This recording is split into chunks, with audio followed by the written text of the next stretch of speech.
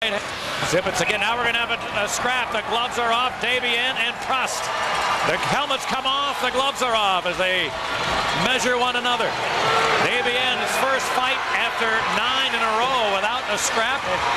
Prust tried for an uppercut that seemed to graze the chin. Now they both have the right hands locked and loaded. And Desbiens tried to get one in, did not get it through, and then a good right from Prust. And Desbiens wants to get rid of his elbow pad, which he did. He and Prust aren't done yet. Oh, and a good uppercut from Prust. Desbiens tried to answer a wild right, then Prust seemed to get another one in. Desbiens looking to answer, now switching to the left, and he landed 2, 3, 4, 5. He got 6 left hands in on Prust. An early lead for Prust in that one, and Desbiens took over late. What a battle. That was terrific, Pat, if you like fights, because there was some shots that landed cleanly. Desbiens, what a move he made, eventually moving his body and getting his left free.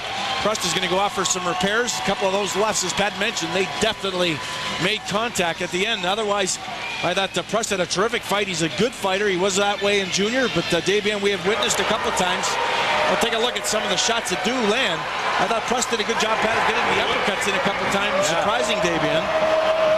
And there's a couple of rights by Desbiens, but the best move was by him eventually when he was tied up, switching hands. And he got the left going. And that surprised Prust. He was never able to get good balance and coordination in the left as he switches now. Catches the nose a couple of times. Linesmen come in to halt the altercation. That was quite a battle. They both got their money's worth in that one, didn't they? The fans finally